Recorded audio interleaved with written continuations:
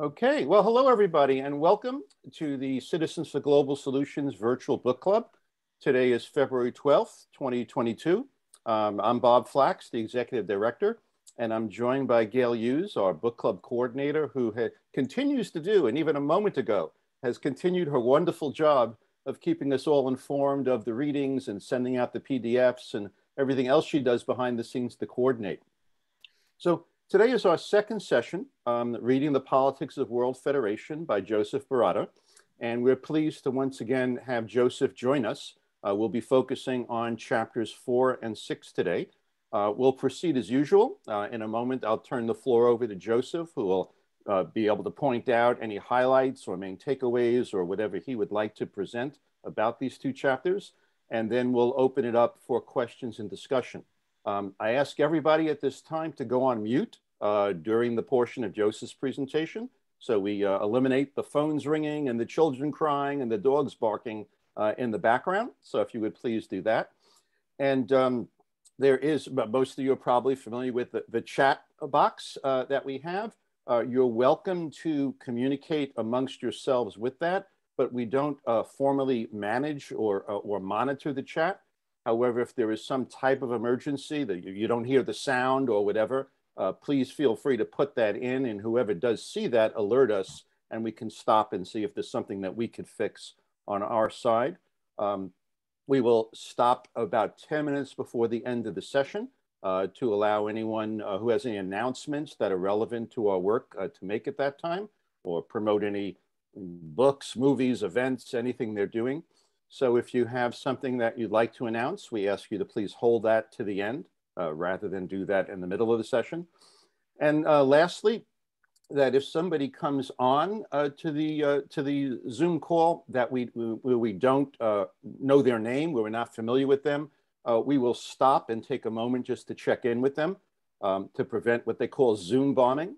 We've been lucky we haven't had that in the book club, but we have had that on, I think, just one meeting. Where people come in and hack in and ruin the whole the whole Zoom call. If that were to happen, we just ask everybody to hang up, to leave the call, wait 5 minutes, and come back in again. So that's how we'll handle that. So without any further ado, I'd like to turn this over to Joseph Baratta. Joseph, the floor is yours. Well, greetings, everybody. I'm glad to see you back. I have reviewed the Zoom recording from last month's meeting. As usual, in a few days or a week, I think of the perfect response.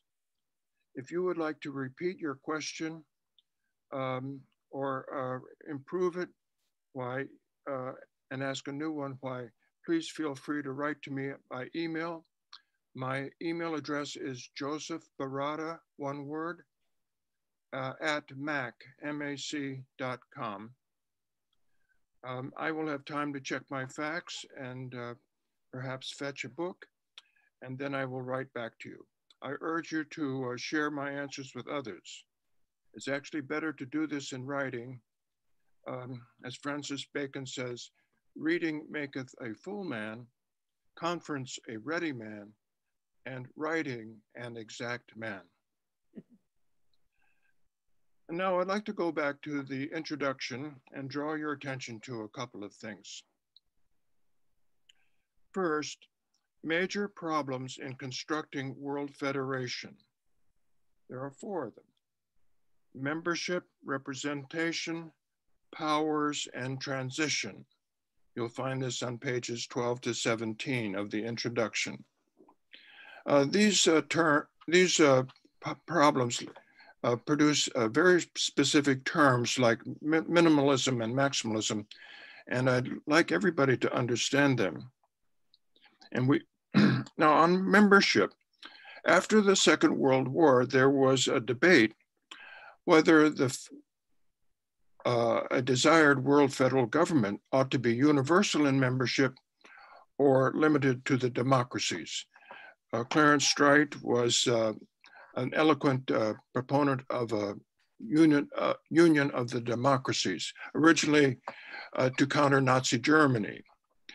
They had a preponderance of force, and actually on paper, while the armed forces of France and Britain and the other democracies United States is 2, and Canada, why they would overwhelm Nazi Germany and thus prevent the war.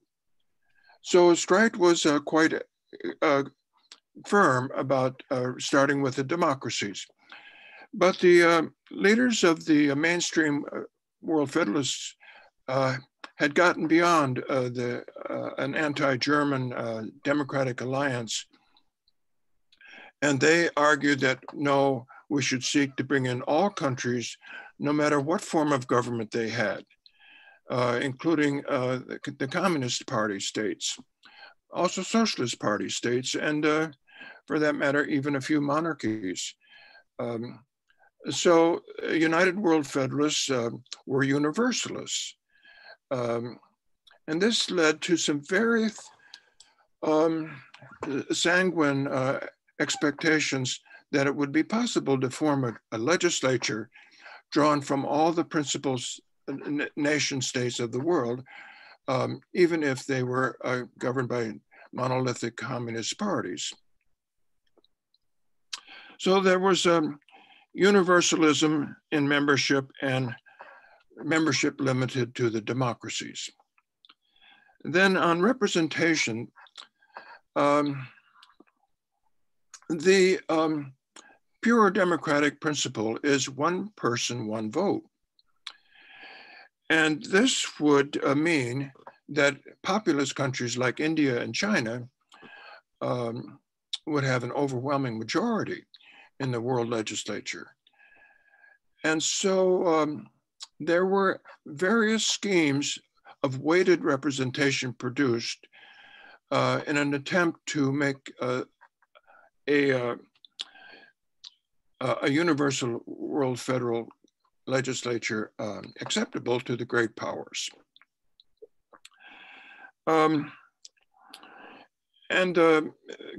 Grenville Clark had a system of stepwise representation whereby the largest countries, the United States, Russia, India, and China would each have 30 representatives, and so on down the line to the smallest states.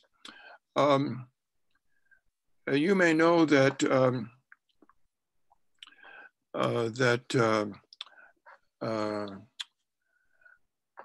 Joseph, I was forgetting his name now, but has proposed something based upon the square root of population, which would reduce the number of representatives equally. Yeah, Joseph Schwartzberg. Schwartzberg, yes. And there are similar schemes. The German group of Democracies Beyond Borders has its own scheme of weighted representation. So weighted representation is actually something that is familiar at the United Nations. The World Bank and the IMF make decisions on the majority, although the states have more votes depending on their capital contributions than the smaller states. But again, it's a violation of the pure democratic principle of one person, one vote. It's a little better than the UN's principle of one state, one vote. But anyway, this is a vexed problem, and there's never been a solution short of waiting until all the countries on Earth become more equitable and we can have a pure democratic system of proportional representation. Then there's the problem of powers. There are two views on this, the minimalists and the maximalists. The Chicago Committee, led by Robert Hutchins and G.A. Borghese, they argued that the purpose of a federal government of the world was to achieve both peace and justice. The mainstream American groups, including Clark and the United World Federalists under Cord Meyer, argued that this was impractical, that we couldn't give maximal powers at the first step we had to be satisfied just with the purpose of peace. So the mainstream group limited the powers recommended to those that would establish the international control of atomic energy and the control of conventional arms and general disarmament. Whereas the Chicago Committee argued that the crisis of civilization in 1945 was to achieve justice, which meant the dissolution of the colonial empires. It meant the adjustment of racial laws, including segregation laws in the United States. And it meant to full implementation of the new standards of human rights. So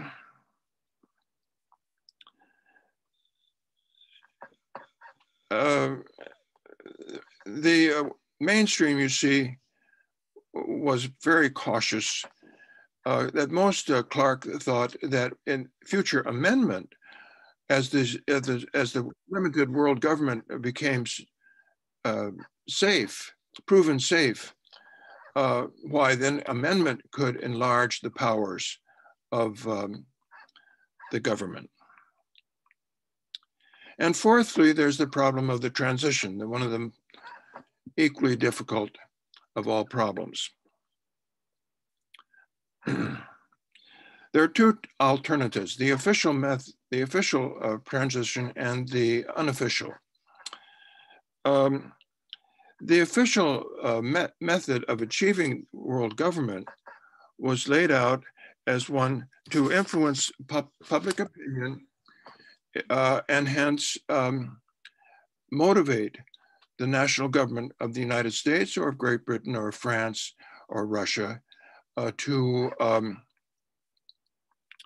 undertake the diplomacy necessary to establish a government of the world, just like it had done to establish the United Nations. And there were other people who argued that the national states are the great enemies of this process, and we never could enlist the national governments in a process of establishing a common government. We would have to undertake a more revolutionary course.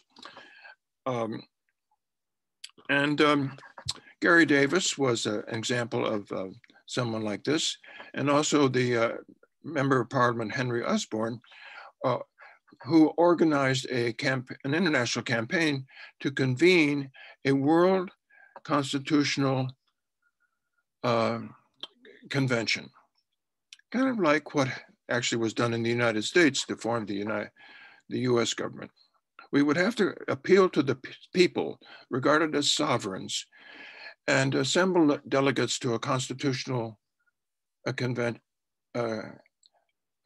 drafting convention to draft the constitution of a first world government. And Osborne's project, I should tell you, it's in a later chapter, and it's not one I'm distributing. Osborne's project actually led to the convening of a first World People's Constitutional Convention. He chose Geneva, and a few years in advance, he figured 1950 would be a good year. And as it happened, the convention convened in December of 1950 after the start of the Korean War. And the war was generally considered by virtually everybody, including Federalists, as ending the hopes of a peaceful establishment of world government. And the revolutionary approach was a fiasco. There were only 3 elected persons there and about 500 sympathizers, and it all broke up.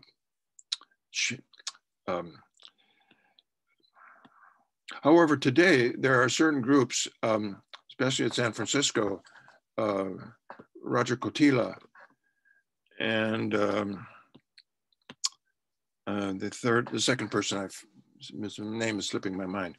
You're probably thinking of Glenn Martin and the World Constitution and Parliament Association. Yeah. These people remain rather true to this revolutionary approach. They use a constitution first drafted by Philip Isley, once a member of the radical student group called World Republic. And if you want to look at a typical draft constitution, you might look at the Constitution for the Federation of Earth. There are others like the Chicago Constitution and Grenville Clark and Louis Bisson's book, World Peace Through World Law. Joseph, let me just cut in to let you know that Glenn Martin was one of our authors. We went through his book, and the entire series of sessions is on our website with him. So people have had a copy of their Constitution. All right. Well, there's nothing that can more fully inform you about what the ideal is than to read one of these draft constitutions, and you can see what would be required to establish real peace or peace and justice. All right, I'm going to move on now. Second, still on the introduction, it must be understood that world federalists aim to change public opinion as the first step to changing the laws. They agreed with Abraham Lincoln, quote, "Public sentiment is everything. With public sentiment, nothing can fail. Without public sentiment, nothing can succeed. Hence, he who molds public sentiment goes deeper than he who enacts statutes or pronounces decisions. He makes statutes or decisions possible or impossible to be executed. Hence, United World Federalists pursued all the means of influencing public opinion in favor of American participation in a reformed United Nations or new world federal government. Club meetings, pamphlets, letters to the editor, magazine articles, radio programs, books, student debates, conferences, billboards, political cartoons, films, and even a Broadway play, and most vital, fundraising. Money really is the key to success here. So finally would come lobbying of representatives and senators in order to gain official initiatives toward actually establishing a successor to the United Nations. Thirdly, I'd like you to notice at the very end of the introduction, pages 25 to 26, the list of contemporary expressions for the older, historically loaded World Federalist terms. I would recommend you take a look at those two pages, because if you read widely in United Nations documents or the works of global governance by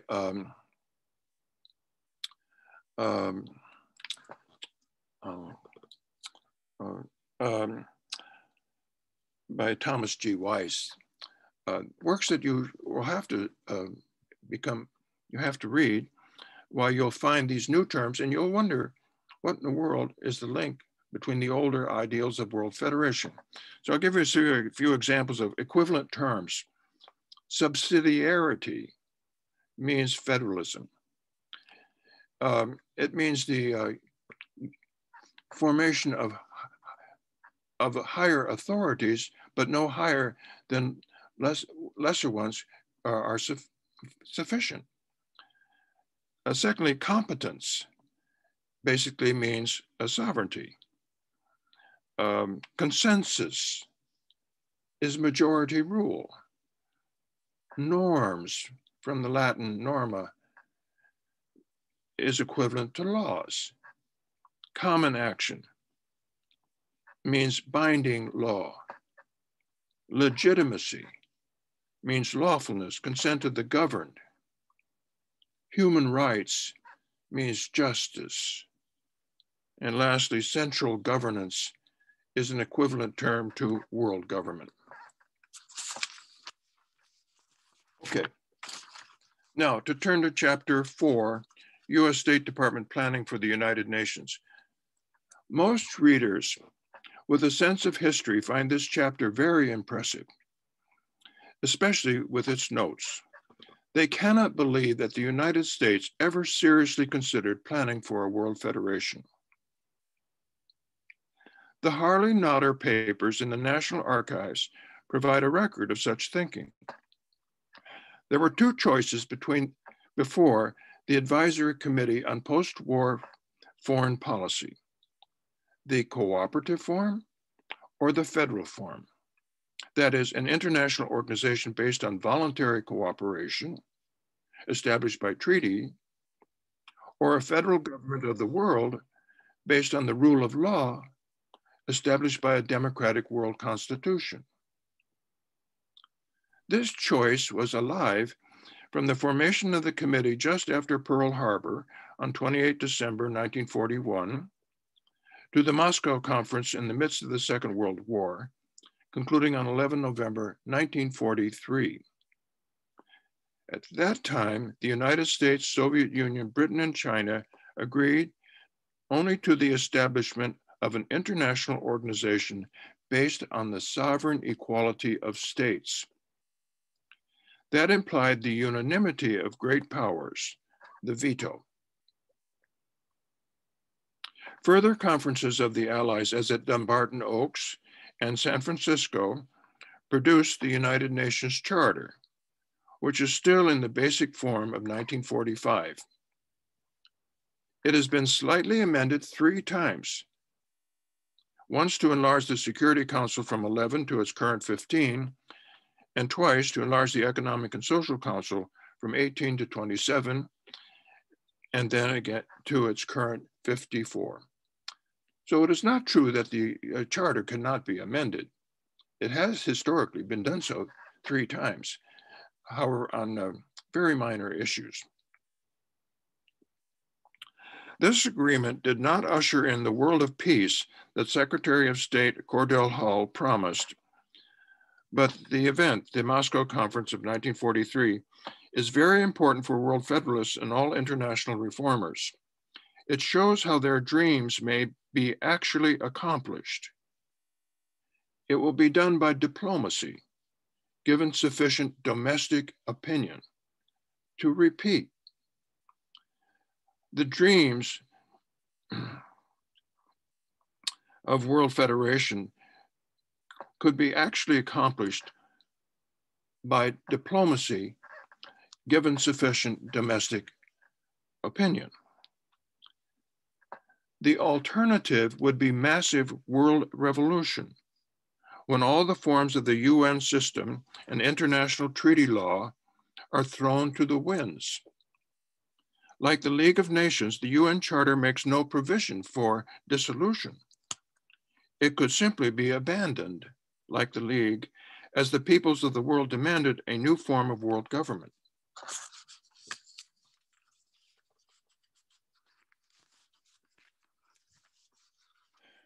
Now, as for the very short chapter 6 on Hiroshima and Nagasaki, I wrote this in the rather awkward style as President Truman revealed the news to the press of a new type of bomb, an atomic bomb, harnessing the basic power of the universe, which had already been used on the Japanese city of Hiroshima. The chapter is short, but the subject matter is explosive. The advent of the atomic bomb changed the history of relations between sovereign states. Immediately, people sensed that as soon as other nations developed the bomb, a third world war could destroy all of civilization. The atomic bomb explains the rise of the World Federalist movement. It was one crisis that moved people to rethink their situation on the planet. It was analogous to the multiple crises, the global problématique we face in our time. I assume that you are fully aware of the threat of nuclear war. What I invite you to do is to consider the multiple crises that now seem comparable for humanity, to take action for solutions that might amount to something like world federal government. How will humanity respond to our crisis? I think I made a pretty good list of contemporary crises toward the end of my introduction. The threat of nuclear war, or expansion of war to nuclear war. Economic depression, ecological collapse, new pandemics, terrorism from the global south, and all the problems of the global problematique, problems beyond the powers of national states to solve alone. At the moment, it is only a crisis of the mind. Until there is another disaster on the scale of World War II, demonstrating the failure of the old ways of internationalism, we probably cannot expect revolutionary action. Small changes must continue to suffice. So with that, I see we have some new attendees. I'd like to get their names, and then I turn it over to you for questions. Terrific. So are you asking for the newly joining people to introduce themselves when you say get their names, or you're just writing down their names? I need to write down their names. Okay, fine. So I'll let you do that. And then I'll invite everybody to formulate your question while Joseph is writing down the names. And you could raise your hands if you could raise your cyber hand, that's more helpful. If you don't know how to do that, if you just bring your cursor down to where all your options are, the chat rooms and all that stuff, and hit reaction, click on that. And then once you click on reaction, raising your hand will be one of the options that you have. So if you do that, that would be most helpful. And otherwise, I will then call on people who have their flesh and blood hand raised. So Joseph, let me know when you're ready and I will start calling on people.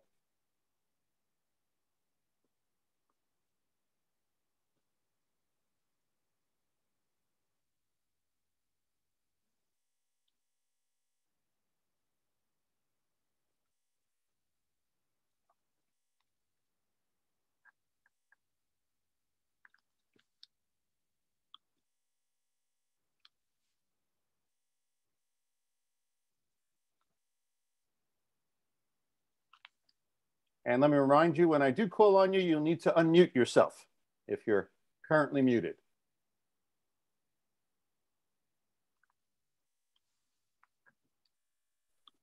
I'd be happy to write down all the names and send them to Joseph in an email if that would be helpful.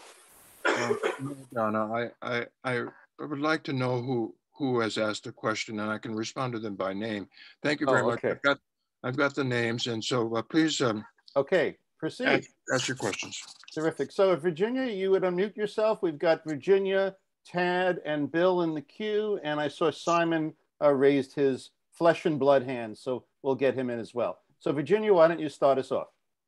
Hi, Joseph. I just wanted to ask if you could elaborate more on General MacArthur's theological question that you mentioned very briefly, and just say a little bit more about what you think he meant by that and what you think is important for humanity right now. That's a theological question.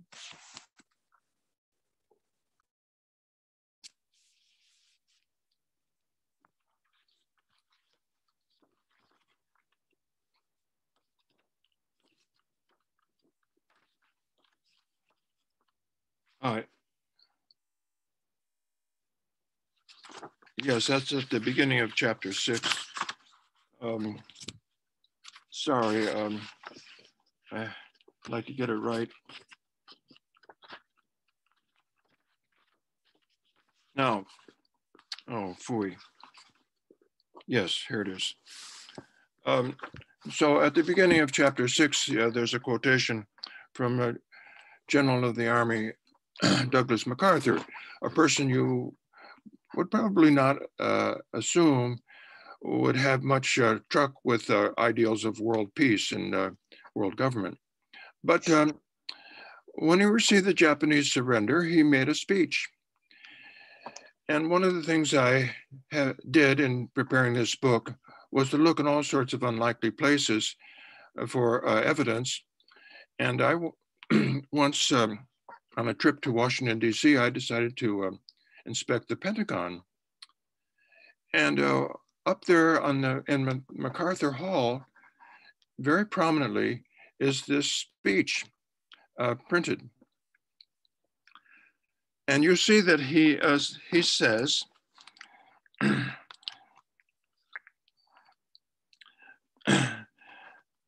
that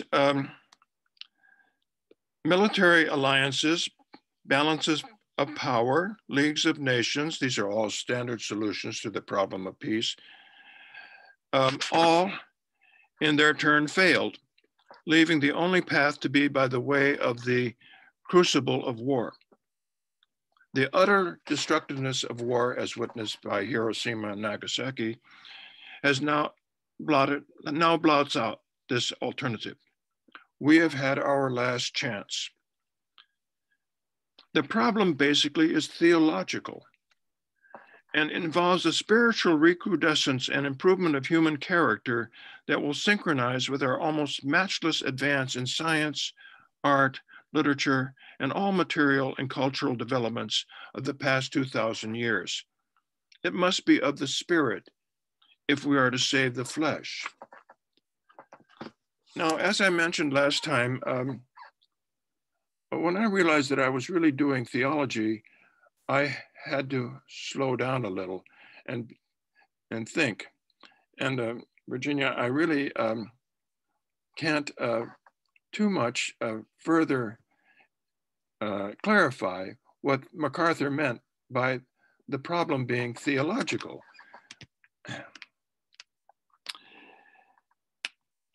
But it is so deep. It is not just a kind of mechanical solution that we propose. As Albert Einstein used to say, the problem basically lies in the hearts of men. What the Federalists had to do, this is why I speak so often of changing public opinion. They had to somehow awaken in people their sense of commonality with all persons on earth. That's what's behind this question about representation. We had to be ready to accept one person, one vote as a principle. And this has proven to be very difficult. It used to be said that world government was impossible without the formation of world community. And that's a fair critique. On the other hand, it's you should bear in mind that if world community were perfectly formed, we wouldn't have any need for world federal government. And in fact, the truth is that government helps to create community. It provides the security, the safety, the common rules, the economic abundance that makes community possible. You can see it in the history of the United States. When slowly the government of the United States began to form a more perfect union here among Americans and all the immigrants that came and settled and joined us. So I leave that as a profound problem for you. It's a good word to describe the difficulties lying before you. I sometimes say that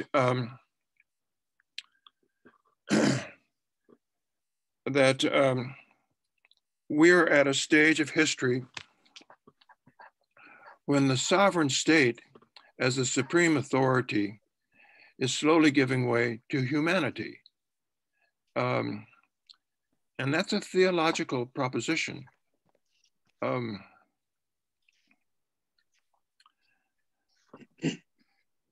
Stop.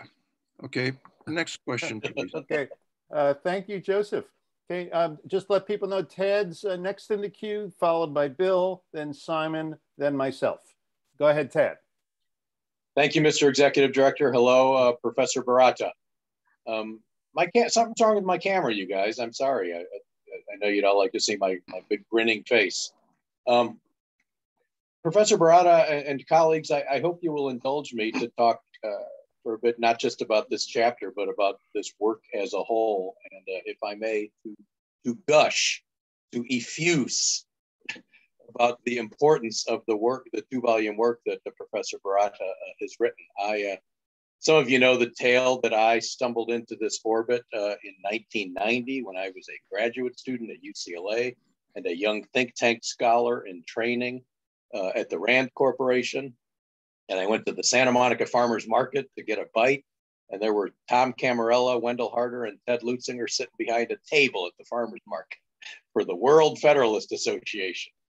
And they had pamphlets and such, and they talked to me about this stuff. And I was like, why am I not learning this stuff as a graduate student at UCLA, studying US-Soviet relations and the history of the Cold War?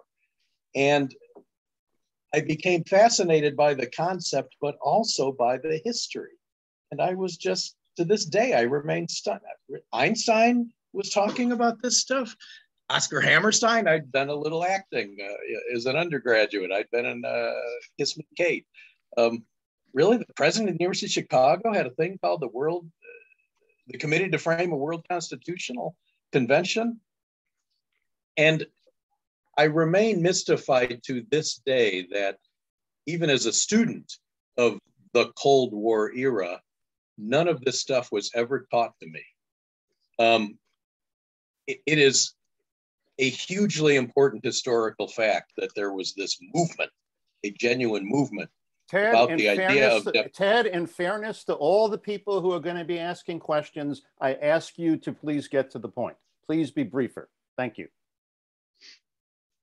Well, I'm trying to praise Professor Baratta for this landmark work, that there is nothing like it, this 2-volume work that really conveys this history. And I will, Bob. It is my hope that someday we're going to create a movement and literally thousands of people will want to delve into this history as I have, and Joseph Baratta's 2-volume work will be the source that many of them want to dig into. And that does, in fact, now, Bob, lead to my question, which is, why is this stuff not taught, Professor Baratta? Why did I and all my colleagues, who studied international history of the international political history of the 20th century, why is the undeniable fact that there was a major current of thought about creating a democratic world government, why is that so wholly absent from the teaching of both politics, my field, and your field, history? Well, Ted, thank you very much. That's a very big question. I would like to say that researching this book proved to be an adventure. The more I looked, the more I found. And I looked in places that others advised me never to bother to look. And I became convinced that history is stranger than fiction. This is a story so astonishing that no novelist with the greatest imagination could possibly have ever dreamed this up. And moreover, everything in the book is absolutely true. And there's a footnote. I regard the footnotes as proofs of the truth of what I say. Now, I would like to say one more thing. It's a big book. And I found that world federalism is actually difficult to think about. Most people give it about 10 seconds. It just couldn't happen. It's just unrealistic. There's not enough world community. A few people, including I think most of you, it just dawns on you and it just kind of overwhelms your heart. This is right. This is what we need. And then, and then it seems that little progress is made.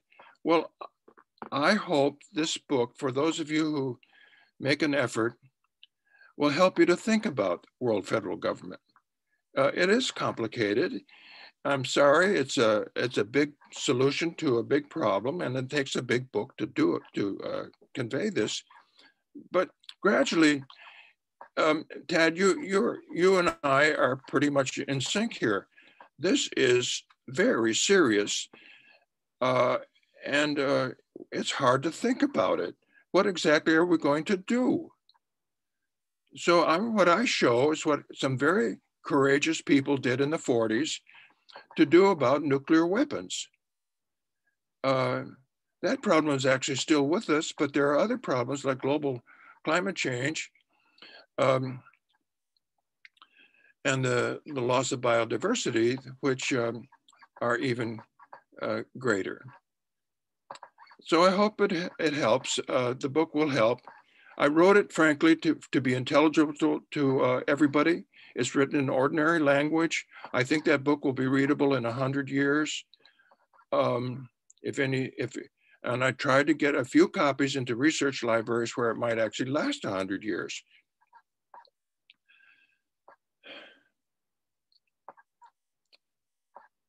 Thank you.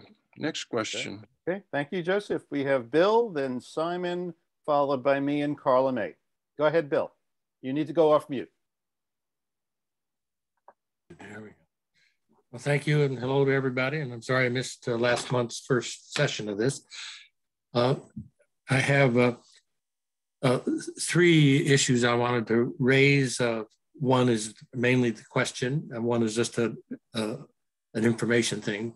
But Joseph, I was wondering, in terms of the definition of democracies in 1945 or between 1945 and 50, and the United Democracies movement, what countries were straight in them considering would qualify? In particular, I'm wondering if you were a country that denied the women the right to vote, if you were a country that denied minorities the right to vote, if you were a country that was occupying colonies around the world. So to me, would countries like the United States, the United Kingdom, Portugal, Netherlands, many countries were trying to reoccupy their empires and did so until those countries resisted. So how many democracies actually existed in 1945? Were there just a handful, or was it general feeling that there was 30 or 40 of the 51 original countries of the United Nations? The second question I wanted to raise was your view, did the Cold War, when the extreme anti-communism movement in the United States and the Cold War, was that the main political movement that basically undermined the United World Federalists and the idea of a fundamental reform of the United Nations in the early years that people like Einstein and others were hoping for? And then I'll just say that my last point was to raise, and I put it on the chat room, that I hope people will take a look at this book called The Internationalists, which was published a couple of years ago.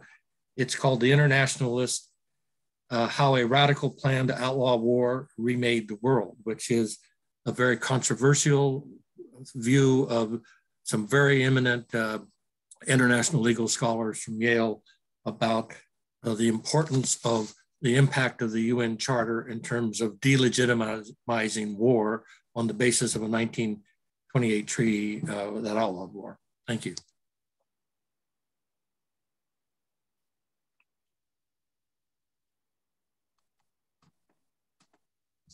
Who is the principal author of The Internationalists?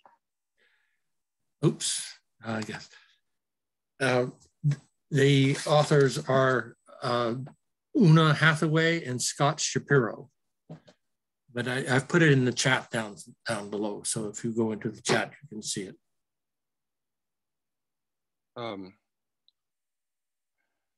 Well, these are questions that can be answered in a few words, but the words are full of meaning.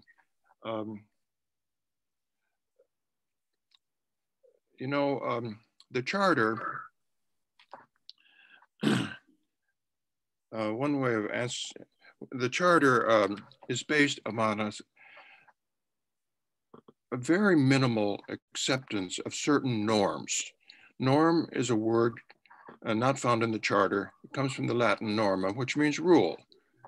And the first rule, it's interesting to do I have done this, to do a survey of the norms at work in the United Nations. And the first norm is the sovereignty of states. And this is reflected in Article 1.1 when it says that the United Nations is based upon the sovereignty, the equal sovereignty of states. And the second norm is the abolition of war. It's reflected in Article 1.4. The purpose of the United Nations is to bring, let me quote it exactly. Save future generations from the scourge of war. Pardon me, it's 2.4. All members shall refrain in their international relations from the threat or use of force against the territorial integrity or political independence of any state. Now, if states agree to renounce the threat as well as the use of force, wouldn't war have become obsolete at its trope? That's the second norm. And that's in what you said, the internationalists found that the charter delegitimated war. It's actually delegitimated in an agreed norm reflected in Article 2.4. And the third norm is the observation of treaties. Pacta sunt servanda. And that's reflected in actually in Article 2.2. All members, in order to ensure the rights and benefits resulting from membership, shall fulfill in good faith the obligations assumed by them in accordance with the present charter. And actually, there are 5 articles in the charter in which states profess to adhere to the processes of the charter. Peaceful settlement of disputes, Chapter 6, as you know, Gail, and then action in response to acts of aggression, Chapter 7. Now, as for the Cold War having undermined the World Federalist Movement, this is, I show abundantly, and you're absolutely right. The short answer to your question is yes.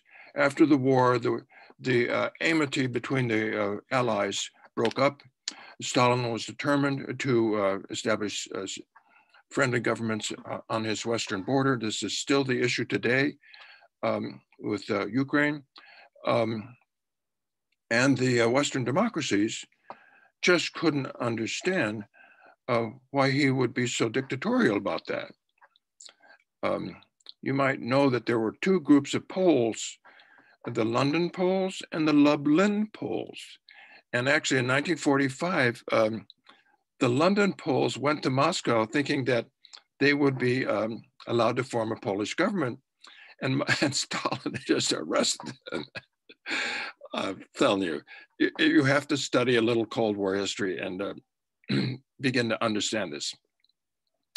So the national leaders, Truman and Stalin, never lost control of events. The World Federalists were very hopeful that they might form a massive movement of maybe 50 million people. And this was quickly snuffed out by fears of the enemy, the communists. Lastly, about democracies, qualified nations. Bill, these were rough distinctions. And what we meant by democracies in 1945 was just what Clarence Streit meant.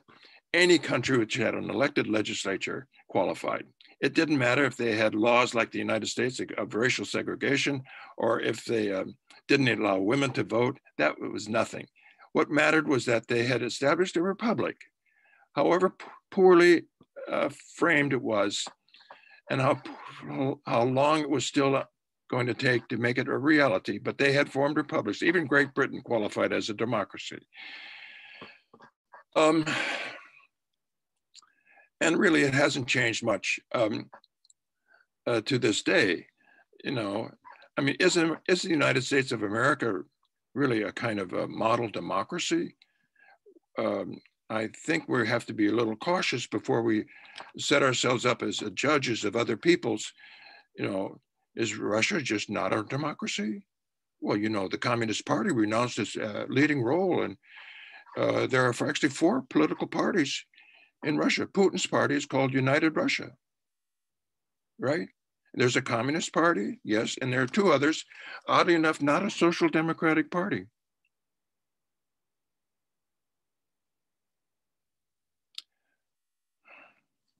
Okay, next question, please. Thank you. Okay, thank you. And turning to Simon. Thank you, Professor Joseph Baratta.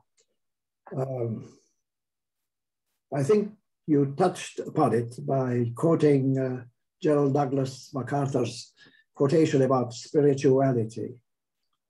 However, also Ted Daly touched upon it about education. And don't you think these are 2 very important aspects of becoming successful in a world federation? For example, before I could drive my car, I had to be educated, I had to be trained, I had to be passing an exam, and I had to be licensed as a professional driver. How could I drive that car without that education, training, licensure? I couldn't have successfully. Don't you think this is lacking in the world about getting together spiritually? Spirituality means, doesn't it mean loving one another unconditionally? Doesn't it mean forgiving one another unconditionally? Doesn't it mean getting rid of our anger within ourselves and towards each other unconditionally, etc., etc.? And doesn't it mean equality between women and men? Doesn't it mean equal rights for equal work, full employment, free healthcare, free education, etc.?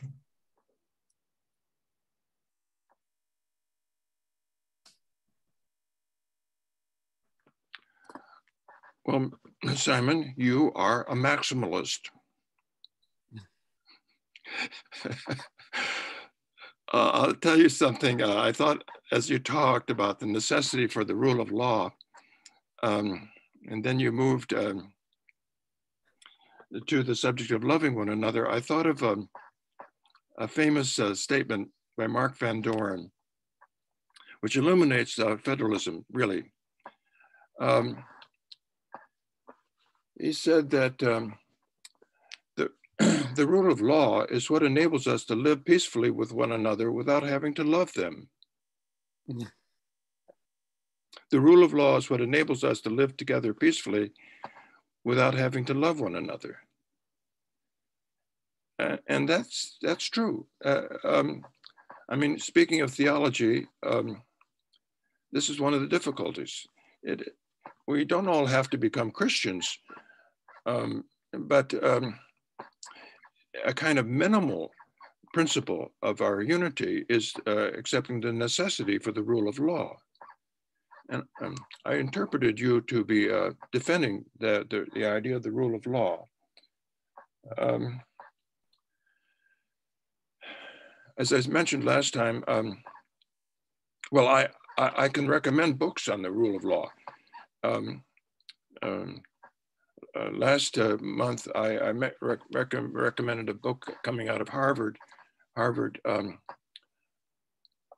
Our More Perfect Union, by Arthur N. Holcomb. Gee, I've written bibliographies of this literature. Some of you have noticed this, and there are wonderful sources for all these deep concerns that you have. I'd like to repeat at the beginning of this session, I mentioned that I welcome email messages where you raise your questions for me, and I can sometimes help you quite specifically.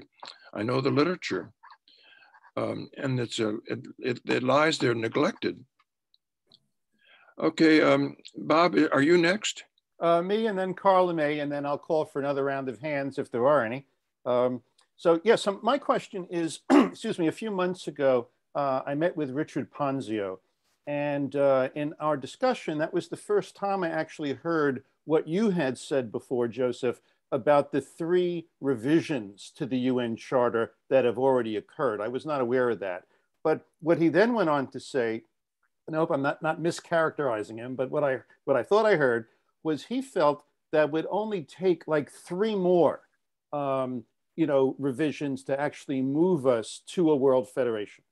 And he was saying that the conference that's coming up next year, that I think Gutierrez is initiating, could be a major window for pushing for UN structural change.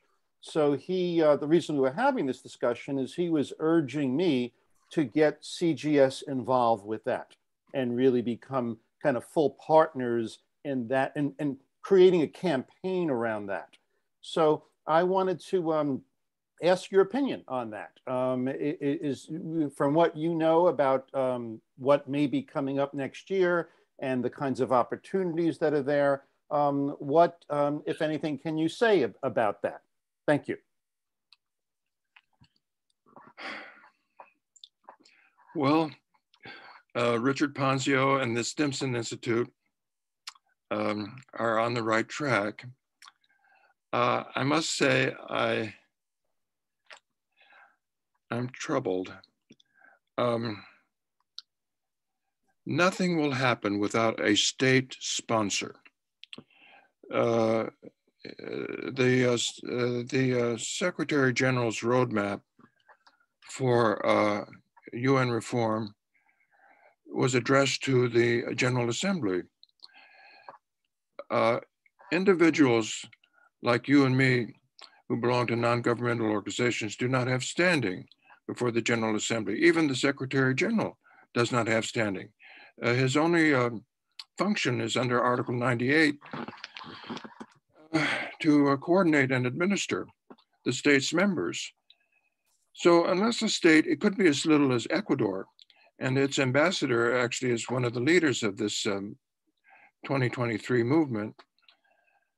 I suspect it will be the middle rank powers, particularly Germany and France, which might be the leaders. The big 5 are not going to be the leaders. And they will do everything possible to frustrate just this movement, just the way they have every other time UN reform has been on the agenda. Germany actually has established a new grouping called the Alliance for Multilateralism, now consisting of some 60 states, and that could be influential. If Germany or Canada or France took up this cause, they could take Ponzio's principles. I even have a list of them here, and we might see some action. But all the most daring of the principles for that the NGOs and the common people raised was to create a second chamber of the General Assembly representative of people. The very project of the democracy beyond borders. But you see, this would be like making the European Parliament directly elected by the people, as in 1979. And that would give democratic legitimacy, Bill Pace, that would give democratic legitimacy to the second chamber.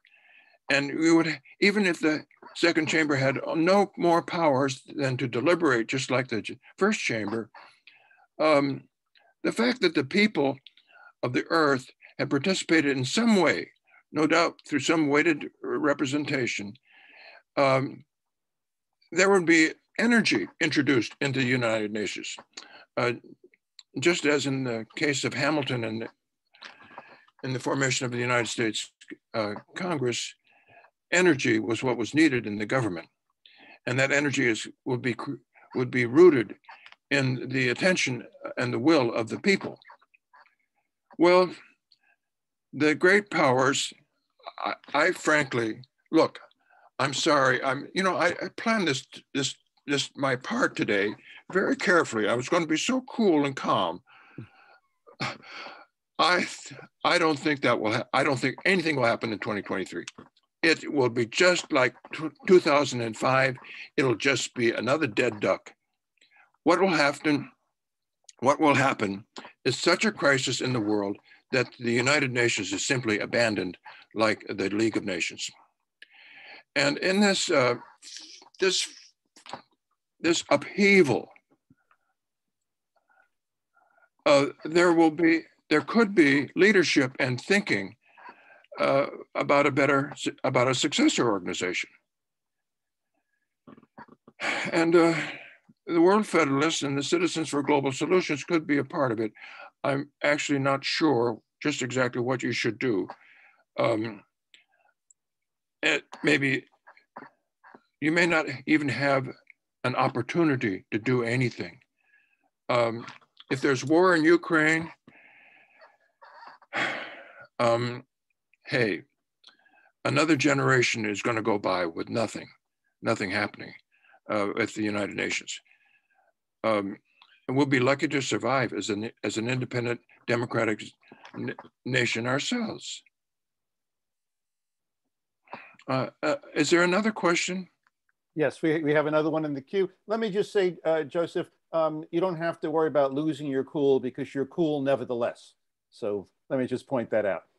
So moving on to column A, and you would need to unmute yourself, please. Thank you. Yes, what I'm going to add is probably just a further expansion of Tad's insights and building on the thought of others. But I want to go back to that MacArthur quote again and the question of the spirit.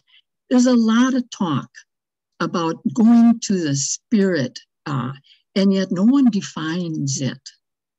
The human spirit needs to be defined in terms of function. We know what physical function is. We know what emotional function is. But I would like to hear you tell me what spiritual function is, because most of us would define it in terms of religion. They are not the same. Spirituality is a capacity of the human being for cognition and free choice and decision. This is not found in any other species to the point in which it is found in the human being. Religions are coaches to train that function. And what history does is it reveals to us not only events and what has gone on, it also reveals to us what I'm going to call intellectual scotosis. Now, scotosis is a visibility term. It's an ocular term. It's a blind spot. It's a cataract. It's usually used in ophthalmology, but I'm using it to speak about spiritual blindness, and it is deliberate, as Joseph has pointed out. One of our greatest malaise, and why I believe he speaks with the honest pessimism of that coming meeting, is that we will again choose to be blind. We will choose not to see. We will choose to cover up the real truth that's standing right in front of our faces. And we will choose to be cataract. We will choose the shadow that overshadows what could be a creative new decision. This is the basis for what we are seeing in government. We are seeing it in economics. We are seeing it in what is going on with ecology and with climate change. And if we don't start looking at this as a spiritual people, criticizing our own spiritual function the way we are concerned about our mental health and our physical health with the omnivirus, if we don't begin to look at the choice of our blindness for entertaining the full data that lies before us, we are doomed, because we are people with self-inflicted blindness. So I just want to call that out. And I want to make the distinction between spirituality and religion. Right. That's why it's a theological question.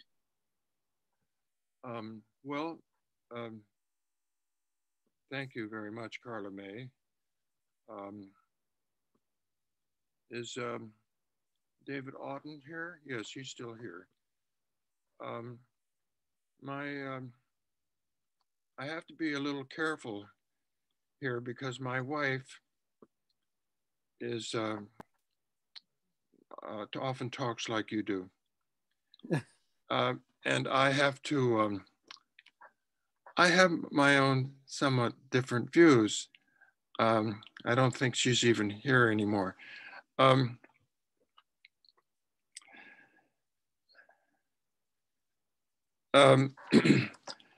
am here, Joseph. Oh, okay. Well, remember to keep your mute on.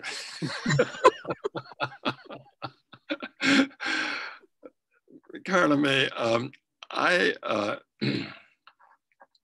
gone through my own struggles about religion, and I tend to understand the spirit as mind, as in the French esprit.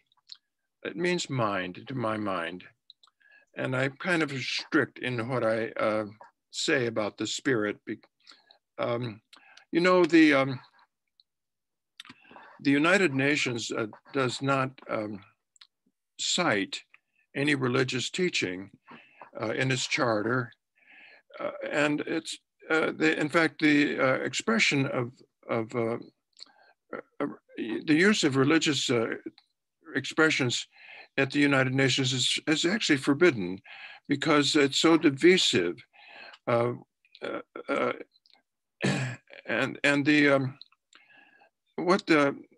UN was established not on the basis of some of the universal teachings of the prophets, the great religious teachers. It's founded on, as I mentioned, on the most minimal norms, like of sovereignty of states, the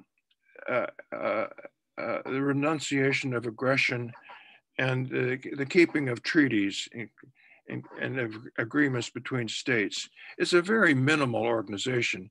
It's not a religious movement, but you're quite right, I think, to point out that the problems are theological, as General MacArthur said, and we have to find ways to see our fellow human beings as brothers and sisters.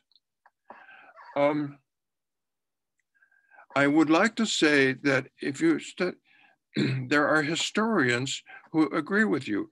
And I recently, H.G. Wells is one of them in his outline of history, and Arnold Toynbee is another in his study of history.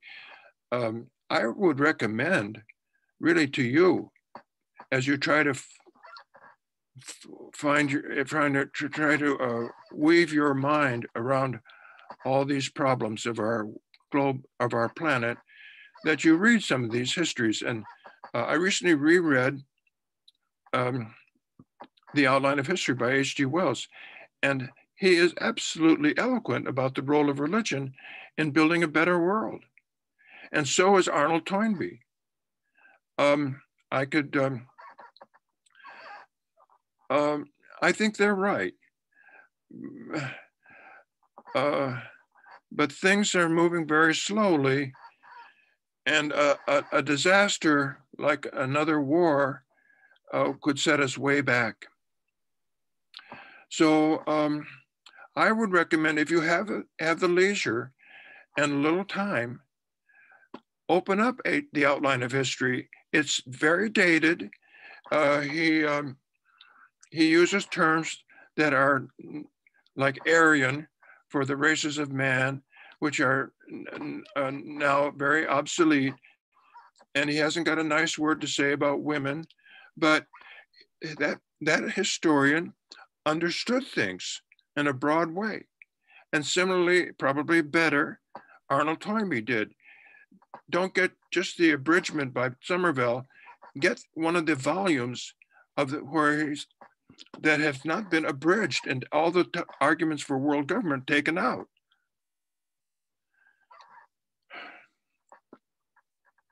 So more power to you, Carla May. Okay. Please, is there anybody else who would like to? Yes, we have several people. I'll point out we have a little less than 10 minutes to go.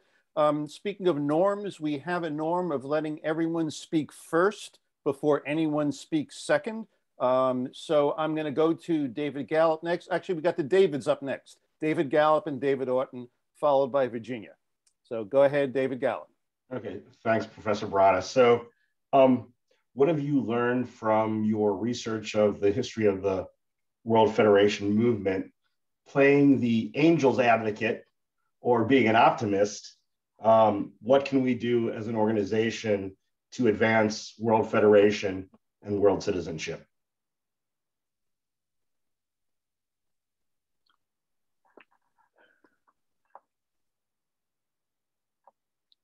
Well, I'm going to have to leave that to you and Bob Flax. My sense is that there's almost no World Federalist movement amongst the people anymore. It's you're a very small remnant, a saving remnant perhaps, of a movement that had large conceptions and left behind a large literature, but is almost completely been forgotten. I personally think that the changing the name to the Citizens for Global Solutions is a mistake. I think if you don't hold up a high ideal, you just can't be distinguished from global governance or the United Nations Association. But to hold up that ideal of World Federation is very difficult, actually. What exactly are people going to do? There needs to be more scholars and writers. We do need some new books, but there are some books on the, just right around just this new book by Augusto Carlos Lopez Carlos is typical. A tremendous book, up to date, full of ideas, practical. You know, he found my book and it inspired him. You know, it's not just Tad Daly who got inspired, it's Augusto Lopez Carlos, you know, but a few more books is not going to do the trick. I think you aim to be political. I think you aim to change public opinion. And we have a kind of record, and we have failed. The problem is so enormous. It's not for lack of trying. It seems to me that the sovereign state system is suffering a collapse. All right. Now, what will replace it? In principle, it could be a more perfect union of humanity. And this is what I work for and what I think you work for. But the historical prediction would be a general collapse of civilization. I've recently read a book on that by Watson. If you're not a pessimist, you should read this book. Headed into the Abyss. It's about the collapse of civilization as early as 2070. And honestly, how can we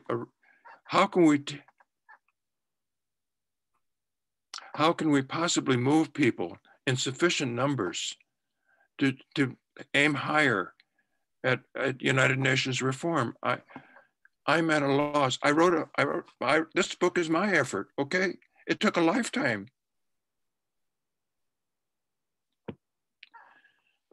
So more power to you. Who's got another question? Okay. We have David Ott next in the queue, followed by Virginia. If you want to raise your hand, please go to the where you can raise your cyber hand, and we will do that. Two quick comments, Joseph, based on your two chapters for today. Concerning the notion of a spiritual problem that MacArthur mentioned, I think the Baha'is have realized that. They have taught that you can create a world government, you can set it all up, but it's not going to work and it's not going to last unless it's based on the idea of a spiritual principle, the human family, that all of us are brothers and sisters and we're all in this together.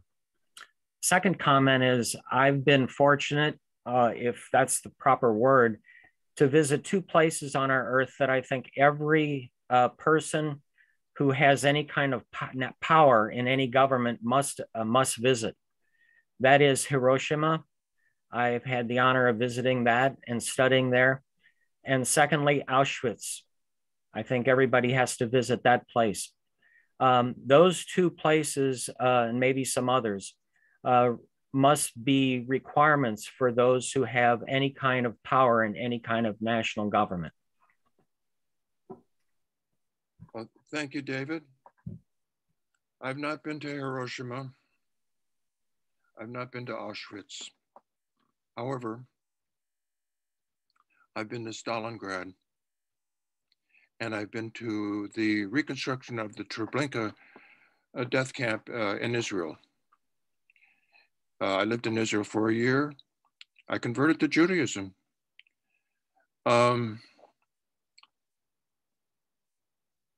And I must say, well, the Israeli government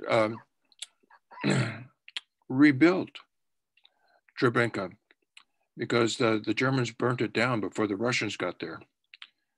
But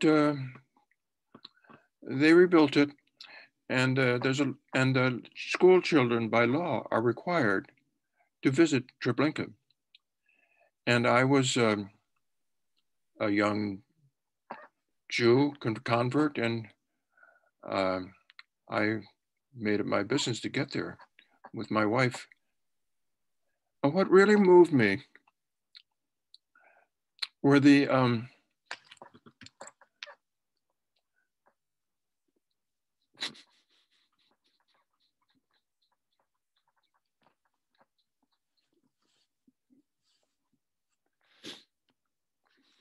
nobody can relate to 6 million Jews killed in the Holocaust. What moved me were the little towns that were identified and the actual number of Jews in each town that were killed. And you can relate to 8 innocent people killed, or 15.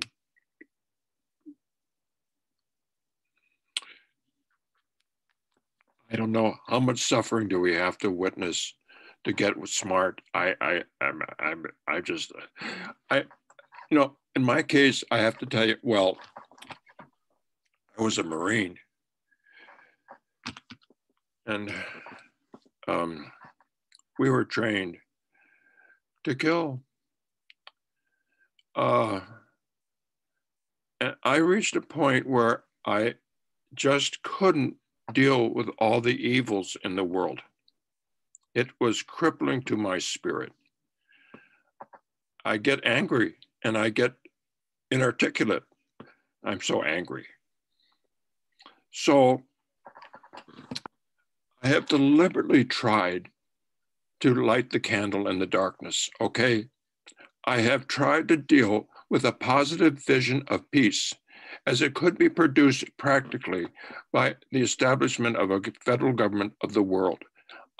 You may think that's a little foolish, but there's so many people tearing down the old order that I just let them go. You know, all I've tried to do is try to put up a little positive story. All right.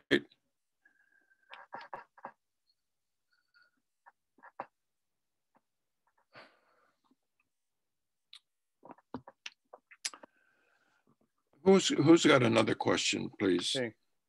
Joseph, I just want to check in with you. Last month, there were so many questions that we ended up going over for a few minutes, about 10 minutes or so. I just wanted to check in with you. It looks like we also have enough questions to go past our quitting time. So want to check to see if that would work for you or not, because we could certainly end on time. Of course, yes. Okay, great.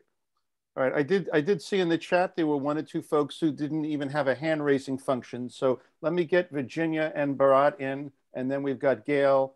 And then I want to see if there's anyone else who hasn't gone yet first before we take the people who want to ask again. So go ahead, Virginia. Thank you very much. I want to raise the question that Carla May so articulately raised as a foundation of my work as partner to Joseph and world community. Joseph, one of his favorite historians is Arnold Toynbee. And in his study of 21 civilizations and 12 volumes of the study of history, Toynbee developed a model of tracing the birth, growth, and decay of each of the civilizations. Throughout, he held that authentic religion and spirituality gives civilization its vitality. When religious and spiritual groups decay, Toynbee feared the civilization fails. Toynbee feared the West was perishing after the tragedies of the two world wars.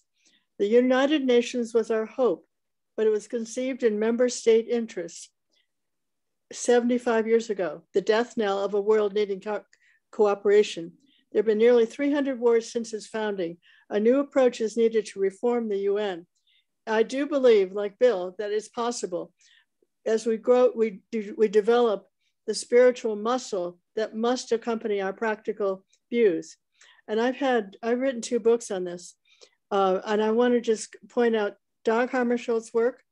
Dag Hammarskjöld is known as the spiritual secretary general. And what he says, we all have a center of stillness surrounded by silence. And without that piece of reflection that I build into Reconciliation Leadership, my signature program and my life work, we cannot embody the skills and competencies we need to reform the United Nations. I'll also draw on the work of Thomas Bianca, the Hopi elder who spoke in the General Assembly in 1992. And he spoke of the need for a new way to address humanity's evolution, very much like General MacArthur. So there's a context for spirituality in the UN system. And I wanted to inform everyone that everyone has that center of stillness surrounded by silence. We call it leadership from the inside out in our programs. Joseph, do you want to comment on world community can be formed from that? We have a Center for Global Community and World Law that has been in ECOSOC accreditation at the UN. Joseph's work on global government with mine and world community. We have to do this together. It can't be done separately.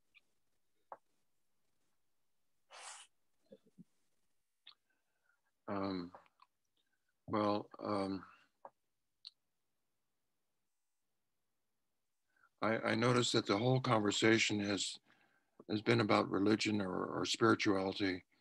and not about the practical politics of World Federation.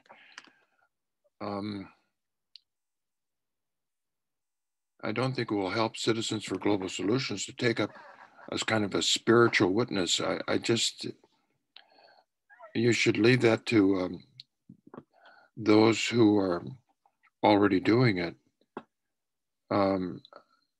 What interested me about the World Federalist Movement was that it was a practical politics. And I get into trouble with people who think it's just utopianism. I don't think it's utopian. To me, it's just that's not what I'm saying. It's not utopian, Joseph. It's the minimum. A federal union of humanity is the minimal change in order to establish peace. As I said at the end in the introduction, I think the Baha'is make a good distinction. The establishment of world federal government would only establish the lesser peace, but it would create the conditions, the economic and material conditions for the perfection of religion, or what they call the most great peace. Okay, I'm dealing with the lesser peace.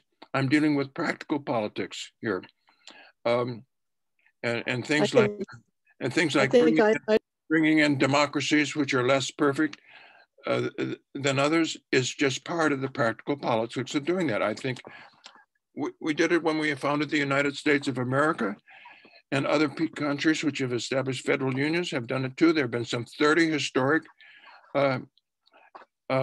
federations. Those are our models. And I leave the spiritual perfection of humanity, I have to leave to others, okay?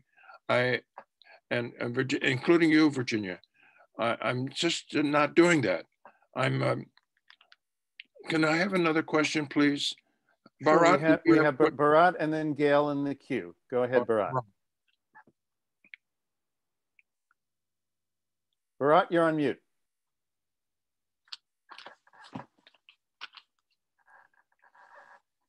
Thank you very much, Professor Baratta. You know, I'm reminded of the time when I was a young student in India and I learned about the Great Books program. And that kind of introduced me to a much wider worldview and civilizations beyond my own. And while among all my surroundings, Hinduism and Islam and those things were moving along, just learned about the independence of India and the rapture breakup of India to India and Pakistan, and how religion played a big role. It was kind of very nice for me to be able to expose to great books, and I wanted to be a scientist and go west. Anyway, I'm here up west. And now I think about this session, and I'm really quite impressed by your depth and your knowledge, experience, and wisdom. But at the same time, I'm somewhat perturbed by the pessimism that comes in here. I sometimes think that maybe, you know, we shouldn't really be doing anything at all, because no matter what we did, it's not going to make that much difference in the short time that we're going to live. So I want to change that. And my question is, you could provide a real gift to us and other people that come along. If you can create your own list of great books, I would love to see, you know, you keep talking about this book, that book, and I don't know about them. You know, please send us a kind of a list of what you consider somebody starting, a man from outer space, knows nothing about the earth and human affairs, and wants to, in a short period of few months or a year, understand it. I would love to see Professor Baratta's list of knowledge of the world. Thank you. If you can do that, if you will do that. Right. I've already done it. Yeah, even in this book, I have an annotated bibliography, and it starts with the classics. Going all the way back to Dante, Henry IV, and Kang Yu Wei in China, and so on.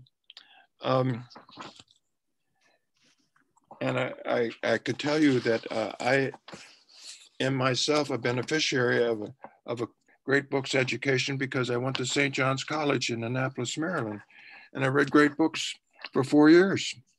I have a bookcase downstairs of great books. These are the universal great books, but I do have what you're asking for, a kind of list of great books of world federalism. It's right behind me here. And I have a list of that. I could send it to you. If you send me your email address, I'll send you the list. It's quite impressive. Yeah. These are not just all the books that have been written about this subject. These are the greatest books. The ones that Joseph, we could send that to the whole book club if you want to send it to Gail. All right, I'll do that. Yeah. Thank you very much. I would like to, you folks could actually help me a little.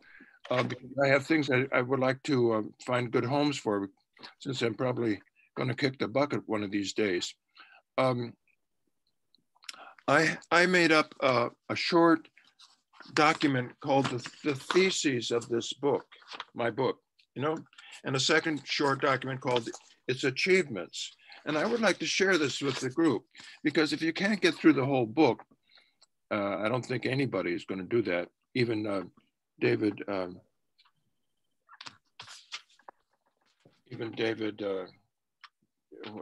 Gallup. Still, it might help you to quickly internalize the theses and the achievements of the book. I'd like to see that. I'll do that too. Good. We're happy to forward anything on that you want to. And we're also going to have on our new website, we're revising right now, a document section there. So any documents that you want put online, we can post that as well. Bharat, I would like to add something for you, please, because you asked last time a very good question. Why don't other scholars take up this cause, and why is this not known widely, even outside of, say, the United States or Britain or Canada? There was an attempt to do just what you're asking. In the 50s, after the Korean War and the end of the World Federalist Movement, Robert N. Hutchins of the University of Chicago had become a director of the Ford Foundation. And Grenville Clark made a proposal to him to establish about a dozen centers for the study of world law around the world in the principal civilizations of the world, one of them being India, another Japan. They estimated, Hutchins and Clark estimated, that they would need about $25 million to start the dozen centers for the study of world law. And it came to the attention of the Secretary of State at the time, John Foster Dulles, who let the board of the Ford Foundation know that Clark's proposal was contrary to the policy of the United States. And as a result, Clark was not funded. But a remnant of this project survived in the institution known as the Center for the Study of Democratic Institutions, which under Hutchins' leadership got established in Santa Barbara, California. Until, I forget how long, about 20 years ago, until the Center for the Study of Democratic Institutions was doing just what you want, but it was only based in one country. And so the project of universalizing this study still lies before us. Thank you, Bharat. Could I have another question here, please? Yes, we have Gail, and then I'll see if there's anyone else who wants to ask questions for the first time. And if there aren't, I'll get to the people who want to ask for the second time. So Gail, go ahead.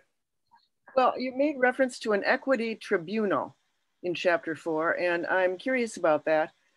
With this situation in Ukraine, you know, it just struck me how, again, we're close to a possibly nuclear war.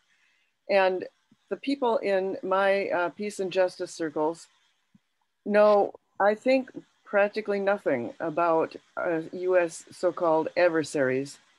I think if we're going to have a, you know, you were saying that it takes, you know, people need to know that there needs to be popular support for peace.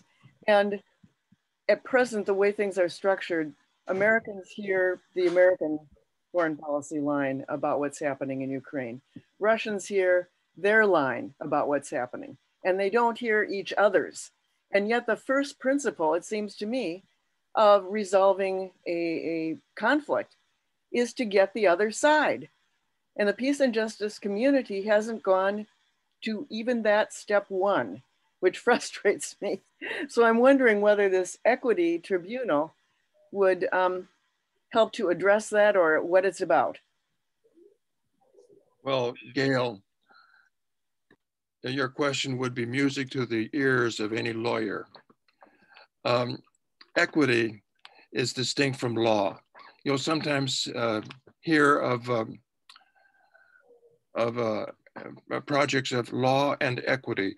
And you could ask, well, what's the difference between equity and law? Well, equity, law means statute law or customary law. And it's usually written down in books, and judges can cite it. And in England, why the rule of law was very greatly developed, but there were, I forget now, I used to know, back in the late Middle Ages, why there were lawyers who were so clever, they could use the law to frustrate justice. And so the king established a court of equity in which the judges applied not the law, statute and custom, or the common law, but rather equity. And equity was the judge's judgment, apart from the law, of where justice lay. So a court of equity, Clark and Sohn proposed that in addition to the International Court of Justice, there ought to be a court of equity which could deal with political questions. The ICJ deals only with legal questions, and they're very narrowly defined. And everything else is political, which means it can't be dealt with by the law. Well, equity, a court of equity is just what we need for a crisis like the one in Ukraine. I would like to say something else, and which you touched on too. You said, what we need is to be able to hear the other side. And Vladimir Putin, I can tell you, has written the most powerful historical account of Ukraine's relation to Russia. It's available on the web. If you just Google Putin, Ukraine part of Russia, it'll come up. It's a long historical study of how Ukraine's relationship to Russia. And Putin argues with great historical force that Ukraine basically is part of Russia, and it means frontier in Russian, and it's been part of Russia since the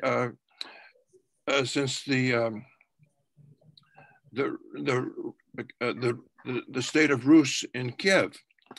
Now, there's a principle here in international relations which good historians observe. Are you still listening? It's the principle in Latin, aude partem alteram. Listen to the other side. I recommend that you pick up Putin's account of Ukraine's relation to Russia and read it down, because that's why the American policymakers don't seem to know the history of Ukraine's Russia. It's like at the time of the Vietnam War, we didn't know what Vietnam's relation was to China, and we just assumed that the Chinese were trying to take over Vietnam and establish a dictatorship. We didn't know that Vietnam had a long history of resistance to China. And similarly here, we're about to let ourselves get entrapped in a war in Ukraine, which is just not our business. And so follow that rule. I followed it too. I claim to be a master practitioner of the principle of aude partem alterum. Always read the other side. Know your opposition. Okay, another please. Okay, let me first see, is there anyone else who hasn't asked the question that would like to? I see Byron and then Anna.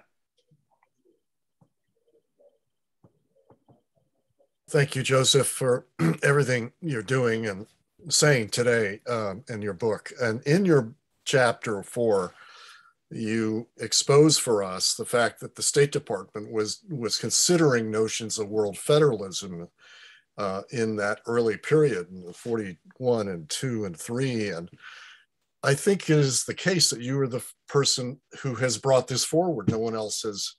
I've never heard of it before, and I've been in this field a long time. So we need to acknowledge you for that, and want to know if it is the case that you were really the first person to cover that in a history. Well, as far as I know,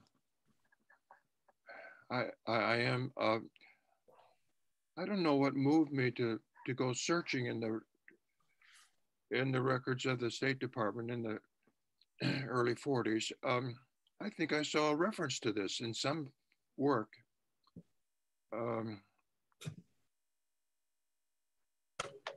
And then if you get to the National Archives, and you can request the Harley-Notter papers. This is what I did.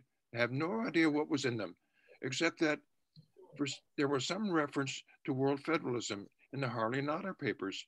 So I thought, well, whatever the Harley-Notter papers are, I ought to go look. So I did. The same trip that took me to the Pentagon. Oh man! And you know what? Once you start bucking the system and doing the things that people advise you never to do, and reading the opposition, you find things. You find very, very powerful things. It's just lingering there in the archives. As a follow-up question, what would that have been due to? Would it been because Emory Reeves hadn't written his book yet? There was Clarence Street. It was right. Federalists in England, right? Or is that the influence that was on that brought this question up? I think in the chapter 4 that I cite the literature that was in the possession of the State Department at the time, and Clarence Street's books is one of them. And so it's principally his influence, would you say, that brought that forward? Yes, I think Streit. You see, Clarence Streit, his book Union Now in 1939, was very very prominent. It promised to avoid a great war with Nazi Germany. It argued that the democracies had the military power to overawe the Germans. If they would only unite and combine their forces, they would have a preponderance of force that even Adolf Hitler would have to respect. And so Streit's ideas became quite widely known, and that book was a bestseller. Yeah. The State Department had that influence available to them, and the Harley-Notter papers describe that in principle there were two choices, as I just described, and even though federalism was rejected because they thought that the peoples of the earth were not ready, probably that was correct. Still, it was a fundamental alternative before the special committee in the State Department. Thank you. And I would just add that it's in a way that's sort of the CGS's purpose, or one of its purposes, is to uphold the standard of World Federation, which people may not want to go there, but at least they know it exists and it will be something they can use to frame the discussion as it was even then in the early 40s. Well, you can't uphold the ideal unless you will enunciate it. Yeah, that being our job, to get that into the conversation, even if we don't think it'll work out in our favor, at least we have this in the discussion ongoing. And you know, I see that. That's why I get optimistic about our work, to be honest. But thank you, Joseph, for answering my questions. Okay, then we'll move on to Anna.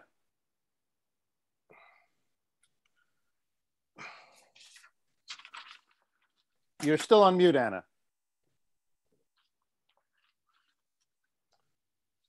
I am Anna.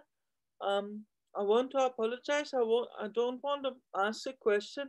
I just wanted to thank you for having me here today and for this very inspiring discussion. And I hope to be able to be allowed to join another time again. Anna. Thank you. Where are you? I'm in the UK. Ukraine. UK. Have you seen Vladimir Putin's study of Ukrainian history with? No, England. England. In the UK, England. Oh, UK. Oh, I see. Okay. United Kingdom. Yeah, I never can make myself say that. United Kingdom. I teach English history. I always say Great Britain. United Kingdom. It just doesn't. Got it. Okay. Thank you. Okay. Anybody else has not asked the question yet before we go to the second time around? Okay, seeing none. Carla May, you're on. Just a very quick comment, Joseph, to your own deep recognition of the both and in that Latin statement. You and Virginia are each a hand. You cannot clap with one hand. You cannot think properly with one lobe of the brain until the brain is forced to take on the functions of the other part of the brain in surgery. So all I'm saying here is that with your points of view, it is absolutely just very important that it's a both and in this effort, that one perspective is not sufficient. I want to thank you so much for this wonderful, enlightening discussion.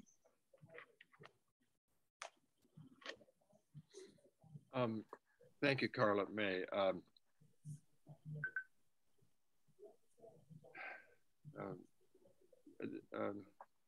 You know, I've tried to write a book about practical politics,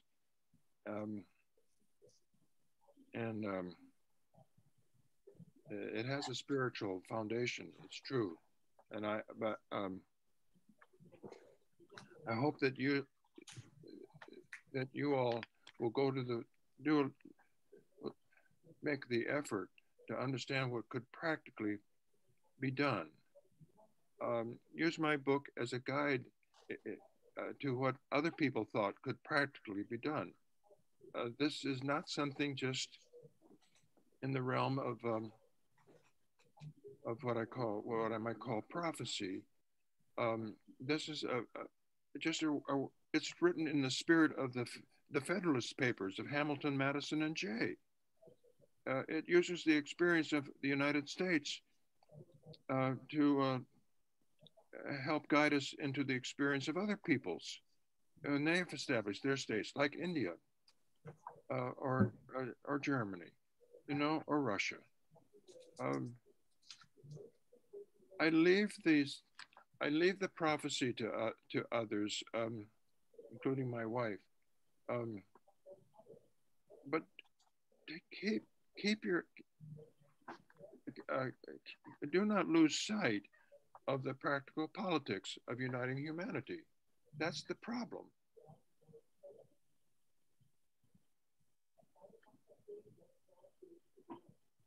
Okay, please, another. Okay, we've got me and Ted in the queue. Then I'm going to wrap up. It's almost going on a half-hour overtime. I've got another meeting. We've got other things going on. I've got to use this Zoom account. So anyway, so I was going to say that as you spoke, Joseph, in response to the last couple of questions, there were a number of things that what you said reminded me of, and I just wanted to throw these things out. One, if everything, well, I'm not sure if you're familiar with Naomi Klein and her book, The Shock Doctrine.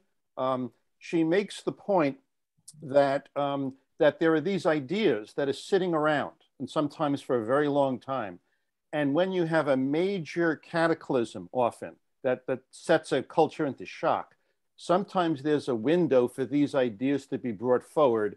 And she mentions 9/11 and the Patriot Act as one of the recent big examples that the project for American dominance, the new American century, all of this kind of stuff was just sitting around there. And then we had 9/11, and they were able to rush legislation through in the middle of that shock. So one of the things, even though CGS is not hoping for this, one of the possibilities is there will be some major global cataclysm. And then everyone will jump in with their things and what we should do. And one of the things we want to do is make sure our voice is in there and these ideas are in there. So part of what we're doing, it's not our mainstay, but to prepare to have that exposure at the time if people are groping for stuff when the next pandemic kills a quarter of the world's population, or nuclear war, or an environmental cataclysm, or whatever. So that's just a side issue. But with the even if you have a negative scenario when you're doing scenario planning, you could plan for the negative scenario. So that's one of the things we've been thinking about. The second thing I want to say is in response to, I don't remember the Latin that you said, but the listening to the other, that when I was studying conflict resolution, they used the example of a diplomat. I don't recall the fellow's name. It was a diplomat at the UN. I don't know if he was American, but I don't think he was. But his principle was twofold. First, you had to listen to the other, but then you had to repeat back what you heard to the degree that the other says, yes, you got it right, even if you don't agree. So they say blah, blah, blah, and then you respond back, oh, I think you said blah, blah, blah. And they said, well, 2/3 of that was correct, but you missed this part.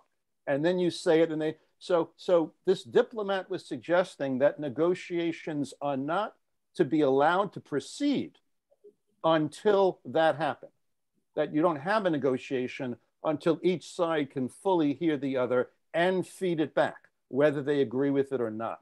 And this diplomat was suggesting that would resolve like 80% of the world's problems if you can just do that. The last thing I want to say is to quote Chris Hedges, a former New York Times war correspondent who's kind of a leading progressive thinker and writer, one of the more depressing ones, but nevertheless, he's out there. And he often says that I don't do what I do because I think it will work. I do what I do because it's right. And I think for me, that's what drives, whether or not this is successful is one thing. I hope it is. But I don't know anything else to do that's righter and better to respond to the world's problems. So I often lean on Chris Hedges for that quote. Thank you. I'll turn to Tad. Mr. Baratta, thank you so much for just a terrific 2 hours of just intellectual substance and history and depth and even emotion and passion. The emotion and passion you showed moved me a great deal, and I'm sure others as well.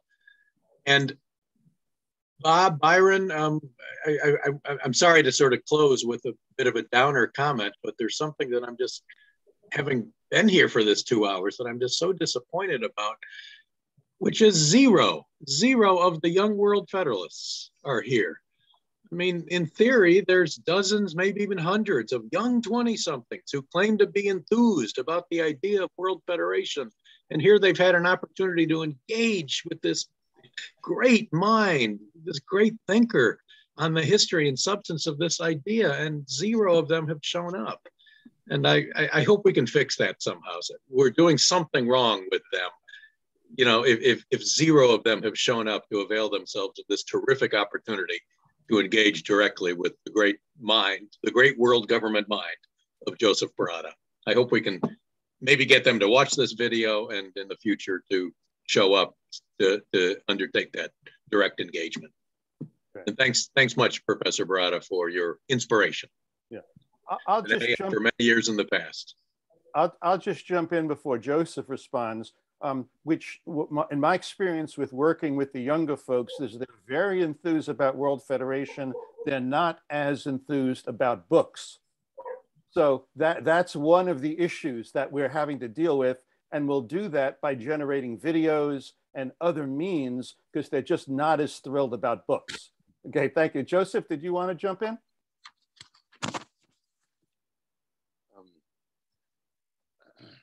Well, I've often mentioned Augusto Carlos Lopez.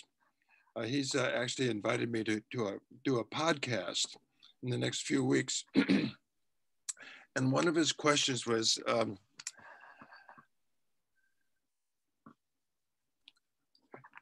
what could you say to young people who are so discouraged about the future today? Tell me something that would engage and give hope to young people. I've actually composed a little answer to that question. I have it already. I tell you what, I'll send you the podcast reference, and maybe somebody who doesn't like to read books actually listens to podcasts, which I cannot understand, but I have actually got an answer to that question. Something to inspire young people. Yeah. Terrific, thank you. I did say we would wrap up, but I see one hand up who has not yet spoken before. So I want to give Lynn the floor because she has not yet spoken. And Lynn, if you could please be brief, and then we'll say a few words just to close up. Go ahead, Lynn. Thanks for bringing up Naomi Klein and disaster capitalism. And also, thanks for bringing up something that this quote memorizes it. That's George Bernard Shaw said the single worst problem with communication is the illusion that it has taken place. And I also wanted to bring up Joseph's concern about the 6 million that is just unfathomable to consider, and how a small number in a village here and there brings it up. And I think the biggest number is 1. That's the biggest number. Okay. Thank you. Joseph, anything you want to say to either respond or wrap up the whole session for yourself? Well, justice starts with 1.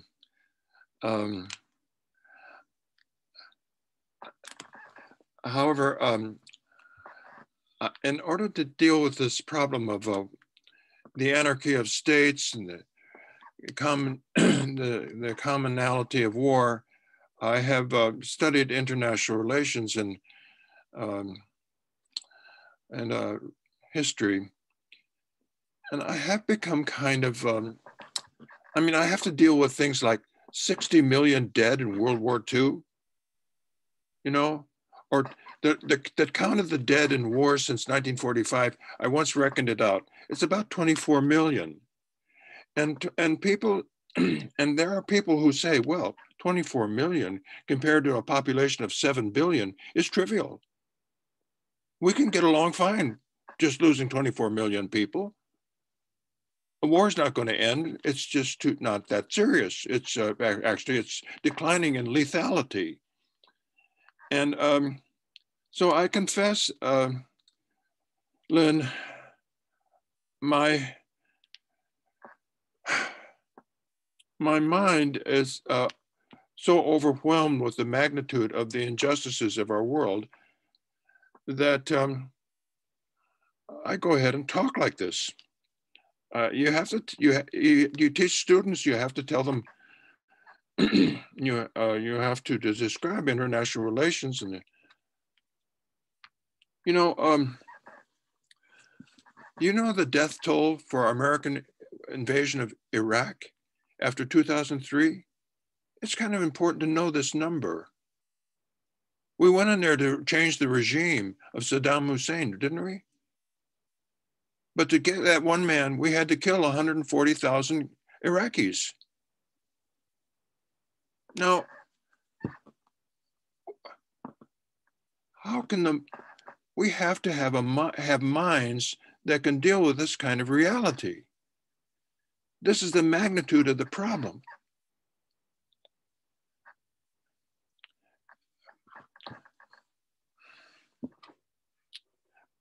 Okay, enough. I'm worn out. Well, thank you so, yeah, thank you so much.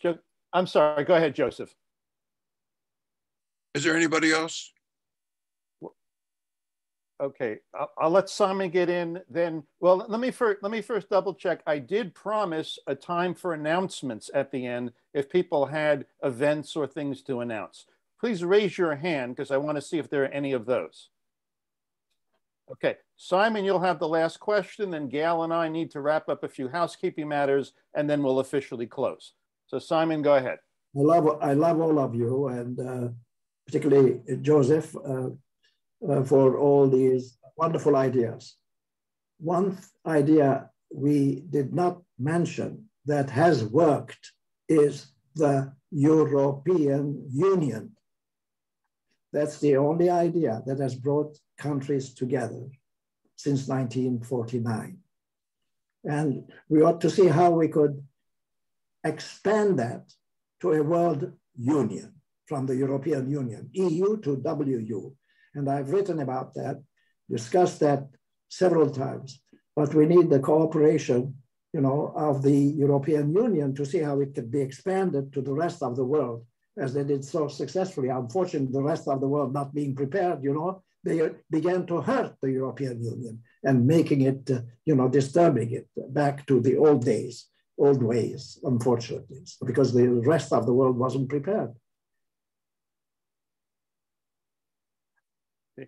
Joseph, I'll let you have the last word.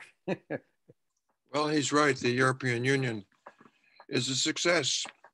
European Union is the practical result of the dreams of World Federation after World War II. You should read the Jean Monnet left memoirs, which are very instructive for World Federalists.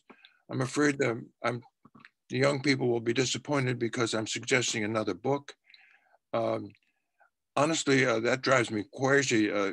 Young people who don't read books, I really ignore. I let them go. These are not the people that'll make a new world.